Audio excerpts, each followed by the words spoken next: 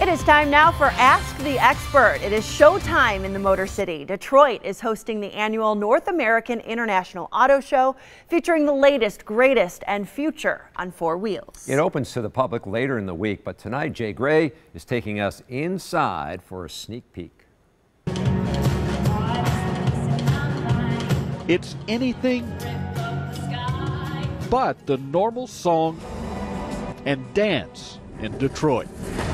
The North American International Auto Show is a revealing look into the car industry. We're really interested in the trends and what's next. A big part of what's next. Hi, I'm Madison, a member of May Mobility's fleet of driverless cars.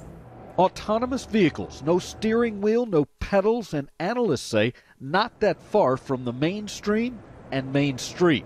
I feel like we've been talking about it as sort of a hazy concept, like it's going to come sometime, but I think plans are going to start to solidify a lot more. High tech has become a driver in the industry. Dashboards looking more like cell phones or tablets. That's where this is all evolving. Everyone wants to be connected all the time.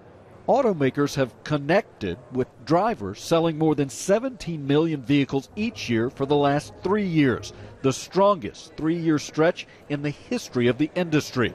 We expect that 2018 will also be a pretty good year. The winner is... It's starting out great for the Honda Accord, Lincoln Navigator, and Volvo XC60, selected this morning as the NAIA's Car, Truck, and Utility of the Year.